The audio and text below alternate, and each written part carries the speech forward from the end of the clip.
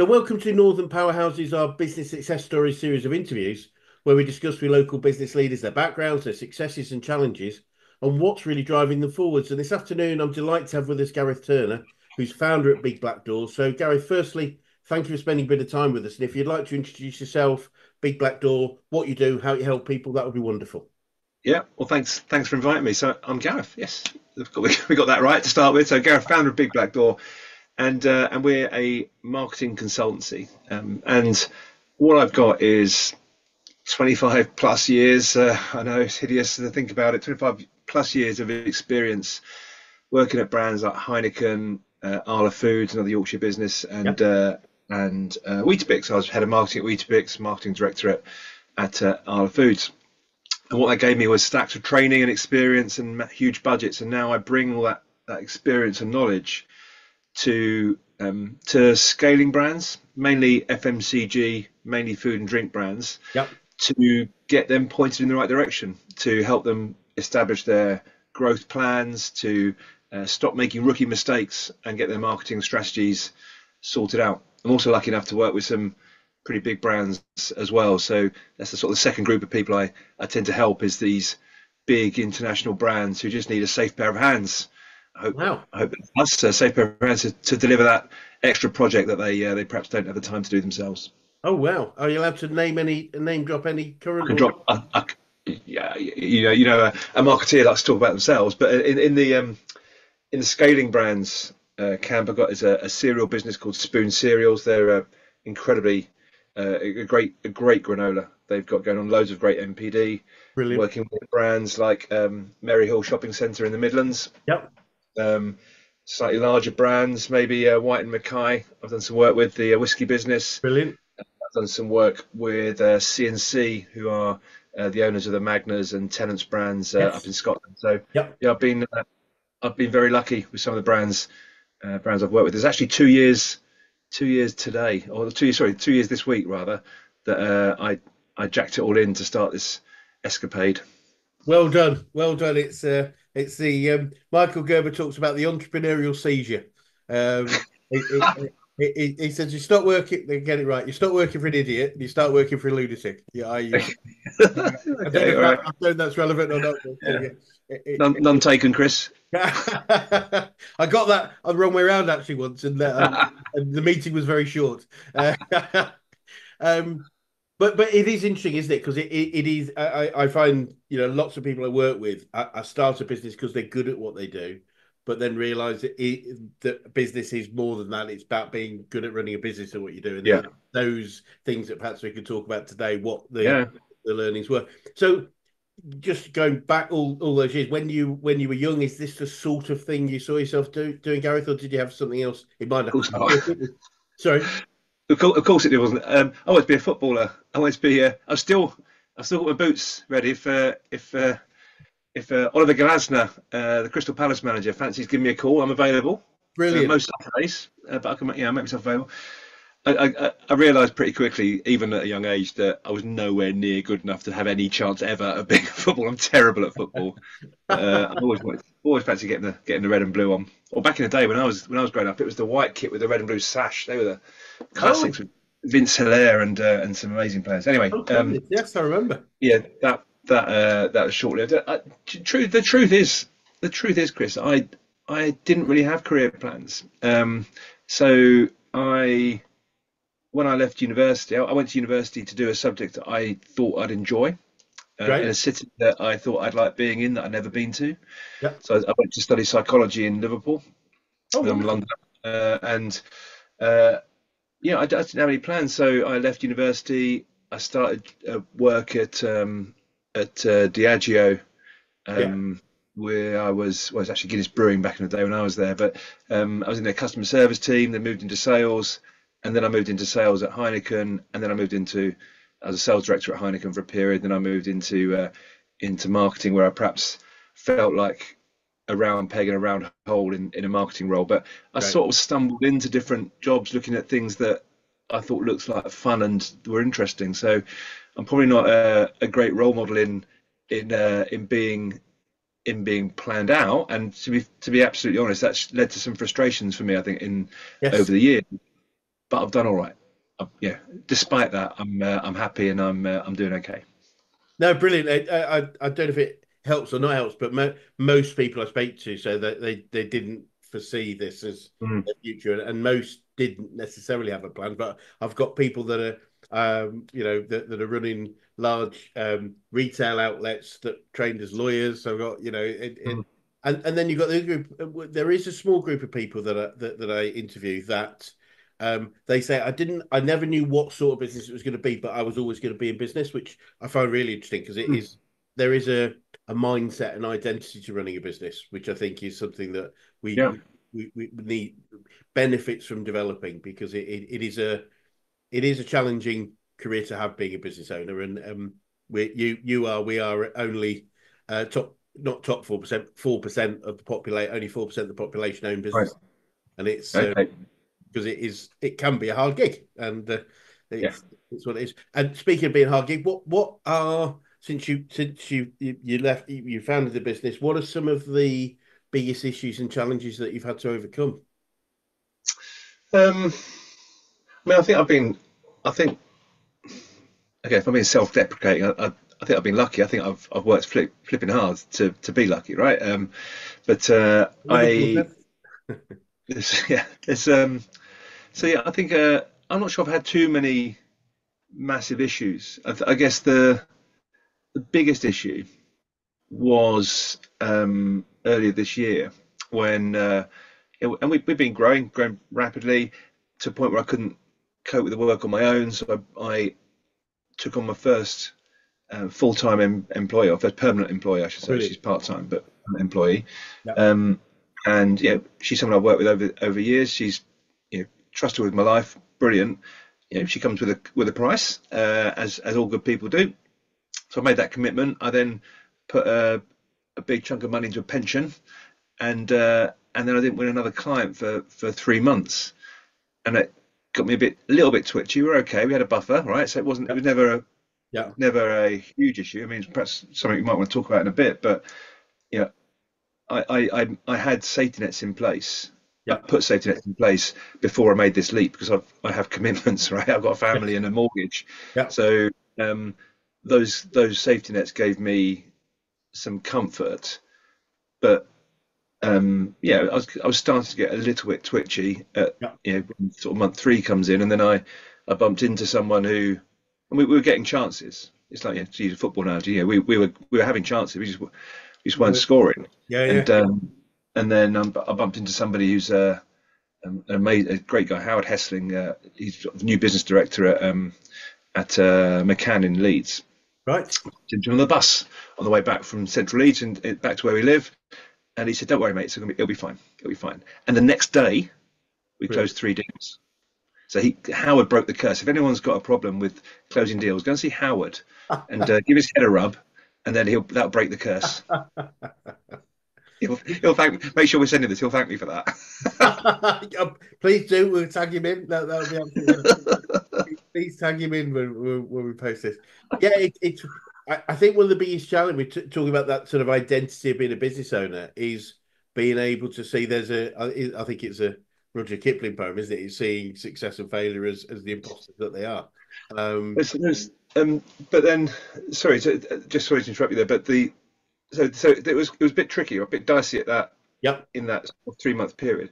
But then I'm just closing my books on year two in the next week or so, and I went to look back at the percentage of revenue that by quarter in month it's always going to Yep. fluctuate. Yeah, whether you're Yep. at Weetabix or whether you're at Big Black Door, it's always going to fluctuate. Yep. Absolutely. Looked at the quarterly revenue split percentage, and within 2 percentage points, the quarters have been exactly the same year on for the first 2 years of my Yep. business. Right. So despite that, the um, the position is still good. Okay, so Yep. what that taught me is that just to take a slightly longer term view on things, a quarter isn't that much longer than a month, but that suddenly looks a lot better than looking at things monthly. And to if I can keep a 6 month buffer in my business, then I'm going to be okay.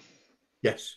Yeah, very sound advice in general is to try and keep a buffer in there. But I think the challenge is, and this is the sort of unfortunate negative um, nature of most people's brains is that if we haven't won anything or if we lose a client, we tend to immediately have this view that everything's going to fail. It's like this is either haven't won business or client leads, it's going to fail.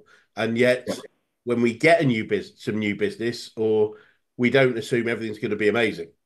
Yes. Yeah. And the challenge is just seeing those two things. It's neither going to be the idea that you will win 100% of every bid we ever do in the future is Yeah. foolish, but Yeah. so is that we won't win any of them. Yes. Yeah. It's There's. somewhere in the middle. Yeah, totally right. I'm a a black or white character. Right. I either think I'm a world beater or that I need to jack it all in. There's. I'm not. I'm never really anywhere in the middle. Although I try and even myself out a little bit and sort of become a shade of grey rather than this sort of black or white. But yeah, it's hard. It's hard to keep a relatively even keel, especially if you're on your own. Again, that's one of the Yes. softer benefits of employing someone Yeah. who I absolutely respect as a peer. She keeps me on the straight and narrow. She also, yeah, we didn't win that one, Gareth, but come on, mate. Look, we're doing all right. So she just sort of keeps me honest on stuff. Great. Yeah. So a fear or a worry, whatever you want to call it, is a belief that's going to go wrong. It's a belief because we don't know. And the best way to undermine an unhelpful belief is with evidence. Mm, And it's like, yeah, no, look, our conversion rate is 25%, so 1 in 4. So we've yeah. we've missed, we've failed on three, may still fail on the next one, but at some point, fairly soon, we're going to get one in. And You go on. sorry, maybe sorry, Chris, but again, you touched on some stuff that has been some light bulb moments for me in relatively recently in my career. Yes, So yeah, I struggle with resilience. I've always struggled with resilience, right. but it's only probably the last year or so at Weetabix where I found some techniques to overcome that. So you exactly what you've been talking about, this idea of evidence. And I listened to a load of sports podcasts when I thought, well, I've got to fix this because it's hampering me. It's I'm turning to mush in board meetings when I'm questioned. Yeah, I would the self talk there was I was telling yeah. myself, you need to jack this in, mate. You're not cut out for this anymore. But then the evidence is I'm a marketing director sitting in a board meeting. Right? That's the evidence. And so I listened to some sports podcast things, and they talked about Rafa Nadal, for example. I'm going to slightly paraphrase and make this up a little bit here, but if in the first return of serve at Wimbledon he sticks it in the net, it's also normal for him to think, "Oh, what am I doing here? I need to give this up." But he snaps himself out of it pretty quick. He gets into his routine. He adjusts his pants and the water bottles for 20 minutes and bounces the ball 100 times. He's back into a routine. So I found my version of that, which was for marketeers to come back to the consumer. What is it a consumer would say to this? What's the consumer evidence that we've got on this? And Great. then back on solid ground rather than get myself into a spiral of Absolutely. I need to jack this all in. Absolutely. The biggest challenge to people in general, and especially business owners, because it's quite an isolated Mm, role, is that negative self-talk, and it's important. One of the other key ways to build resilience over time, Gareth, is celebration. Celebrating the win, because that starts to lock in the fact that actually we are winning. Oh yeah, okay. Because we tend to be in general pretty quick at starting to blame ourselves for the failures. yeah. If we're going to do that, then we need to balance that with congratulating ourselves on the wins. What did we do well? And what was interesting, we talk about sports. So we work we've as a business coaching organization, we've taken most of our coaching knowledge and capability from sports, because sports been at it a lot longer than business. And we work with a very well known athletics coach, a guy called Frank Dick, who's been around for a Yeah. very long time. He's worked with athletics. I think he's worked with British cycling as well. And one thing he said a while ago, and it stuck with me ever since, was if something goes wrong, we naturally look at why, with the black box thinking of what can we do to fix it, not get it wrong next time. But he then said, but if we don't analyze why we won, then it is only luck, or we can only put it down to luck, which means it has no value. So we need to go, what do we do? Oh, yeah, well, we said that. Oh, brilliant. So A, we're probably going to repeat the good stuff, but B, we can sort of say, that was us. Well done. Yeah. Yeah, yeah. So I think some of those podcasts I referred to, I think actually Frank Dick was a couple of those as well. So yeah, he, it was very helpful. he might well be. I'll take the opportunity for me to introduce you to our BizX podcast, where we interview sports people, business people, a Hmm. whole bunch of really interesting one, including Nick Price, the founder of moonpeak.com. Okay. And he was really interesting and really interesting stuff in that, Gareth. But one thing he said, which was just obvious and genius, but until you think about it, and he said, I think James, the interviewer, said, "Did you keep track of your competition?" And he said, "Yeah, there was one key competition that we had, and we realised that all their invoicing was sequential. So we basically bought a card every month and knew exactly what their sales were Yeah, for that month. And it might be obvious and other people might do it, but it was genius when you hear it. yeah, love it. So yeah, absolutely brilliant. So speaking of learning, what whether it's from the challenges or not, what would you say you've learned most about growing a business? I guess that resilience, right, Yes. would be one to look at a bigger picture, Yeah. uh, to to to zoom out a little bit from the monthly stuff. Yes. Um, there are a lot of smaller businesses don't like the idea of sort of process and Yeah. discipline, but I do like that, and so I've brought the um, I'm gonna call them management accounts, but I do those myself, right? I know Yeah. pretty Brilliant. much what my run rate is. I know Yeah. what my pipeline looks like. I know what my conversion rate is. I know what my Brilliant. average deal size is. I know all this stuff is using free resources. I use HubSpot for that.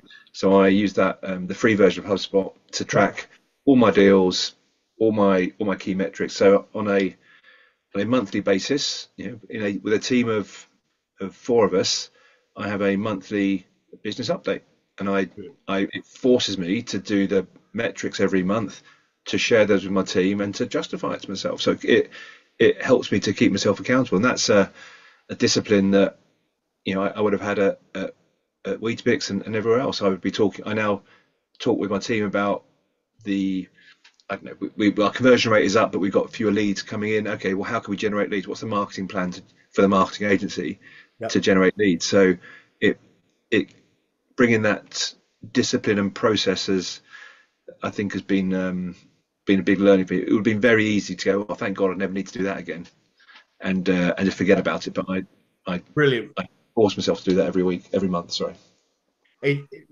Brilliant. It's fascinating. It's one of the first parts of business mastery that we work with clients on because most businesses don't measure, don't monitor, and it's putting it in. And if you do it from day one, it's so easy Yeah.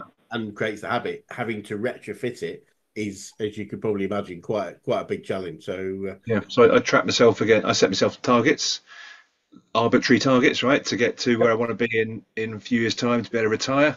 So I know what I need to do on a annual basis. I need to hit a certain amount of revenue, and that flows through to profit. But to hit that revenue at my average deal rate, I need to close this number of deals. Well, to close that number of deals from that number of proposals, I need to make that number of proposals, and to get that number of proposals, I need to make that number of calls. brilliant. So all of a sudden, then you're going, "Holy cow! I need that." That's an eye opener, right? When you do that equation, that's hard work. They're not going to fall in your lap. No, no, no. It's really interesting, but also that sort of lead to client conversion rate. So the outcome that one of the simple sort of formulas is the output is the capability. Sorry, the activity times capability. So if we want, one client a 10-to-1 ratio, we've got to make 10 leads, 10 calls. But Yeah, the other thing we can control is capability. So building our capability. So what if that was 1 in 2? All of a sudden, then yes, you make 2 calls. So yeah, if we work on both, it's a yes, fundamental what we call the 5 ways. The 5 key areas to drive revenue and profit are lead number of leads, sales conversion rate, as you said, average sale, because that can increase within a yeah, customer, number of transactions, get them to buy more often, and ultimately profitability, how efficient we are at delivering based on the price we charge it. If you monitor and master and work on those, profit profits can soar really straightforwardly.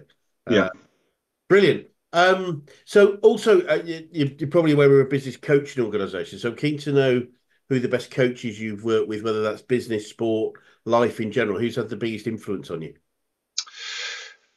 Um, it may surprise listeners to know that we get heads up on these questions, right? And given the rambling nature of my answers, then it would surprise people. Do you know what? I was thinking about this. I thought it's long and hard, right? And I don't think I've had that many great coaches. Um, I don't think internally to businesses. I don't think I've had that many great ones. There are two that I'm going to name. Great. Name check two, who are good. Sorry, by the way, I'm not going to name check two ones. It'd be terrible. That'd be a bit harsh. Two that I've named. There's one is someone called Julie Smith, who she's a leadership coach. She worked with us at Weetabix. She's recently written a book, Coach Yourself Confident. It's a brilliant book. She's a brilliant coach. She's what I'd call a proper coach. Yep. And to the point where I've worked with her since. So we've done some work together, and she helps me, and she's going to help me again when I go into my annual planning, when I do those numbers and things that I've been talking about, and what do I Brilliant. need to do each week to get to this thing? What's my Yep. my manifestation for next year? Well, she Yep. helps me with that, identifying the questions to ask myself. Brilliant. She's a proper coach. I'd say there's the other person to name check is a guy called Pete Burcombe, who has a company called Into the Zone. He also worked with me at Weetabix. Yep. He was I'm going to say he's more mentoring than coaching. Yep. And so he showed me his sort of ways of working, his machine that he puts into place as a leadership Yep. expert, and that was a game changer for me. So he helped me with resilience as well. He pointed out that I wasn't resilient, and he encouraged me to go and look at a few things, and he also got me to organise my time with my team better, Great. so Great. that suddenly freed up headspace and time for me to be better at my job. So I say those two people are a great. Pete's stuff I use daily. Brilliant. So since working with him, my diary is ninja level of organisation. Brilliant. Brilliant. And whether for them or from others, are there any favourite quotes or sayings that you catch yourself using regarding business or just success in general? Not theirs, but my there's a few. I was asking my team, what do I say? Because I like a good quote, I like a good saying, and I said, can you? And they struggle to narrow it down, to be honest. But I think the one that I use the most, and the one which I think relates a lot to the sort of people we work with, is this idea of measure twice, cut once. Yeah. Get your thinking straight before you pile into execution. So get your strategy straight, and surprise, surprise, I can help with that sort of stuff, right? Yes. But I was at an event last week, a 2-day event for startups, sort of food and drink startup scale ups, Great. and we spoke to over 100 people in those 2 days. We had a stand there, and I don't know, I'm making the numbers up. I'm going to say half a dozen or so, 10 people said, "Oh, we're doing a redesign of our packaging." These are startups. So one person said, "Oh, it's been we started 6 months ago, and we're going to redesign our packaging." Well, maybe you should have got that right to start with, and the Yes. money you would have saved on a new pack design, then I could have helped you get all that sorted out. So people often see thinking and strategy as inertia and a waste of effort. They want to be piling into making that thing, making those TikToks, doing those things. Yeah, great, but you'd be better off getting your thinking straight first, and then everything you do after that is pulling in exactly the right direction, and you won't waste a penny. Yeah. Brilliant. It's so critical. It's that taking the step back. It's not relating. We're brought up to believe in many ways that success is about hard work, and it is, but it's not just about hard work. And if there's no point having your head down working as hard as you can if you go in the wrong direction. Yeah, yeah, It's exactly. like step back every now and again, head up. What could it be? What am I going the right way? And Mm. is there an easier way? And often there is, especially. Technology shown us there's different ways, just ways of operating and learning from others. Yeah, no, I An example of that, though, Chris, is the Open, right? This week, there would have been these are great golfers, these are world class golfers that are playing here. yeah, They still have a caddy. They still have a caddy going, yeah, what do you reckon to this line? What do you reckon to this putt? We go seven iron. You sure, mate? You need a 6 iron there. They, the caddy isn't as good a golfer as them. I'm yeah, going to guess. They still need a caddy, and so yeah. what on earth makes people think they can just pile in and when they perhaps aren't experts in certain things, just pile in and make stuff happen and expect for success. You every now and then you will roll a double six. Every now and then you will luck out. Oh, But 100%. And that's the expectation, and that can happen. But no, I mean, it is a reason we typically don't work with startups too much. Not because we don't want to, but because I always say it normally takes a couple of years to get the crap kicked out of you to mm, realize that perhaps there's some better ways of doing things. yeah, Because the reason is, and it actually is quite important that at that point of starting the business, you've got to almost have absolute belief in your own capabilities and success. Otherwise, you mm, probably wouldn't have started. So it's almost like understanding we need different mindsets at different times. But yeah, and I think that's the case. And it's just like single-mindedness is probably something right at the start. But as you say, that still doesn't stop us actually saying, well, my choice is to take a step back and plan and think. Uh, yes. really key. And Gareth, what would you say you learned about yourself throughout your journey so far, other than not being or going from not being as resilient to being more Yeah, resilient? I mean resilience is the thing. I've learned that needs to be worked at. You know, I'd say it's probably something about confidence there that to just have more confidence in the stuff I've done. Yes. I There's a great marketing community that called the Marketing Meetup, and they got events in Leeds and other cities in the north, and they have a community of I think 40,000 marketeers Wow. that Brilliant. they do podcasts for it, webinars. And the founder of that, or the co-founder of that, is a guy called Joe Glover. And Joe and I met, and he very kindly asked me to do one of the webinars. Uh, but Joe said to me, I said to Joe, I can't believe I'm meeting Joe Glover. Right? You're sort of famous. He goes, I can't believe I'm meeting Gareth Turner.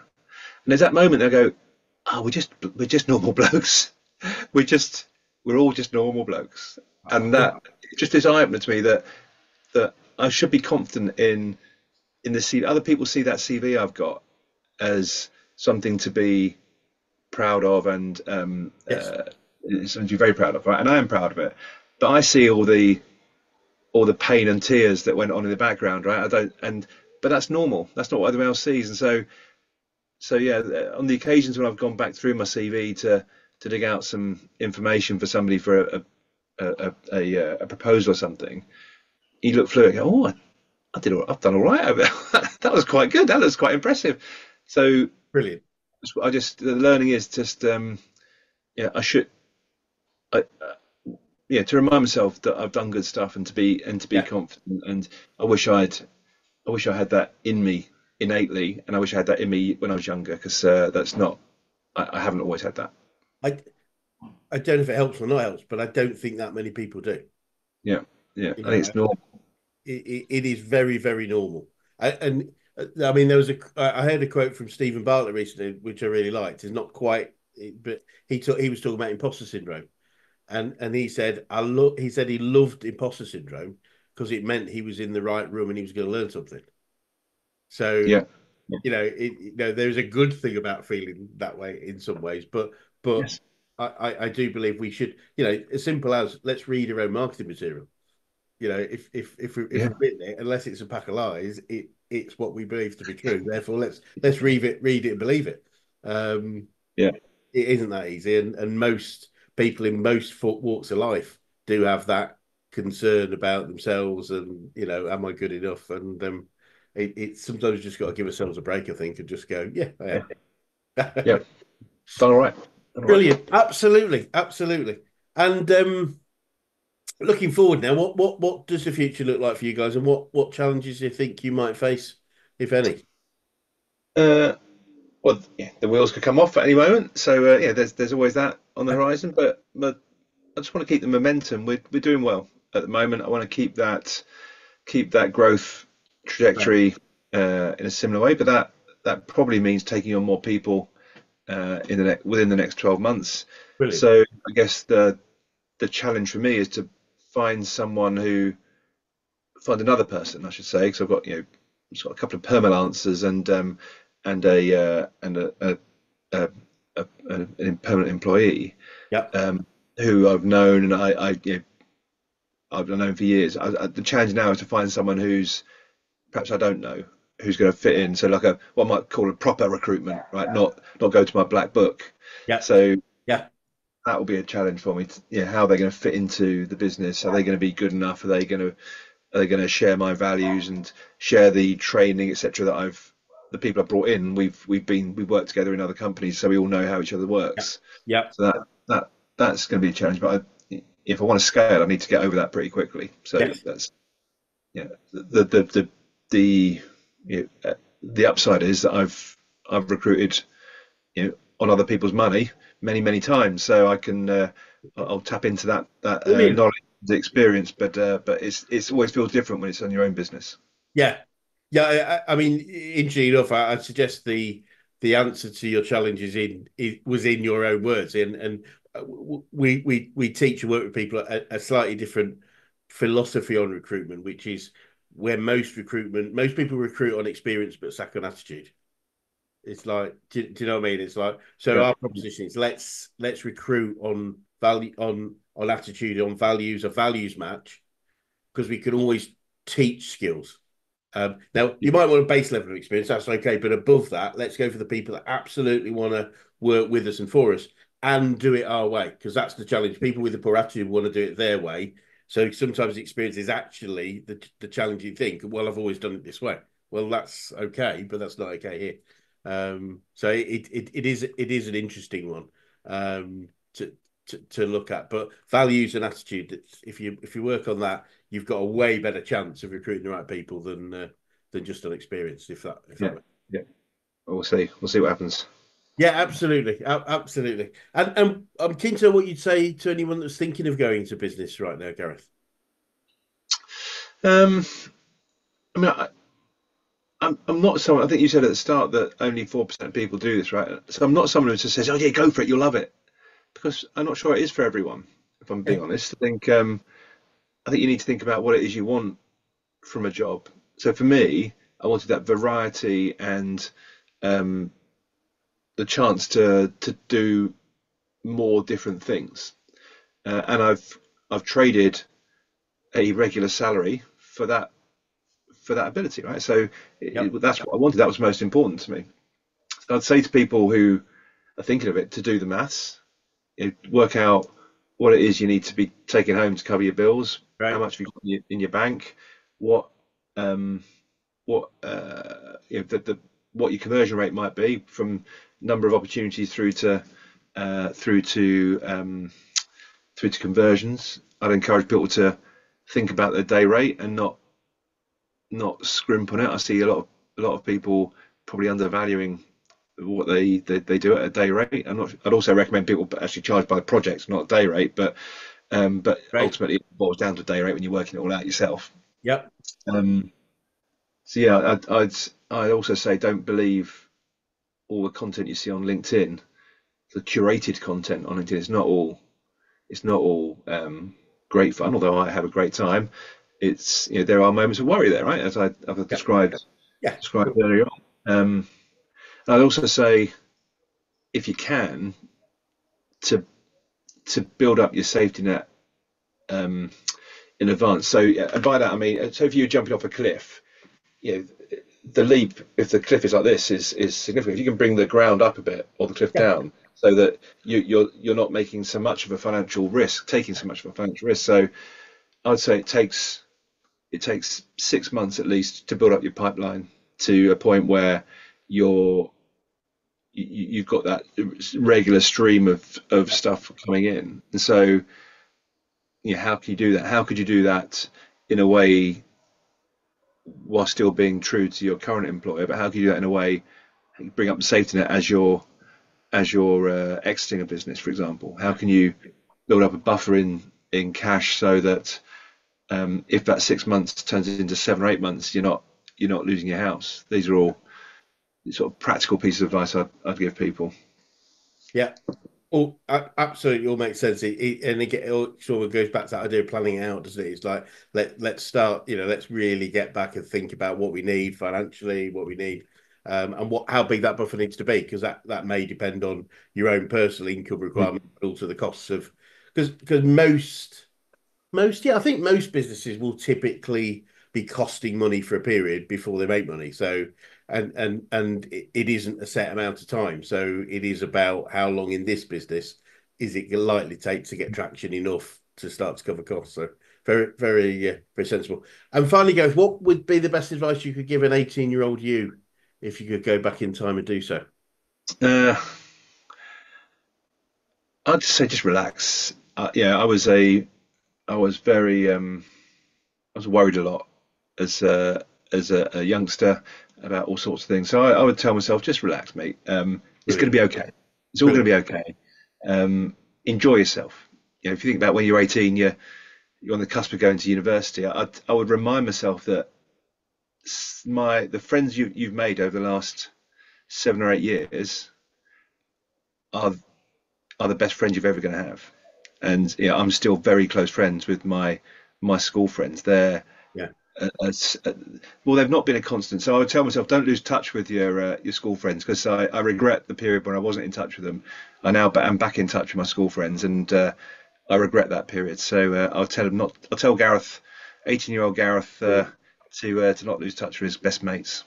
Brilliant. Absolutely. I've been lucky enough to keep some from school and college and various other places. So that's absolutely wonderful. Brilliant. Well, Gareth, it's been really fascinating to spend a bit of time with you today. Thank you so much for talking to us. And for anyone that's watching right now, they'd like to get in touch with you or your business, what would be the best way to do that? I'm fairly consistent on LinkedIn, so you can find me on LinkedIn, Gareth A. Turner, or via my website, which is bigblackdoor.com. You can get in touch with us there. There's all sorts of exciting stuff on there. Wonderful. Wonderful. Well, for now, thanks so much. It'd be great to swing by another 6 to 12 months and just see next stages. But until then, thank you so much. Thanks. Cheers, Chris.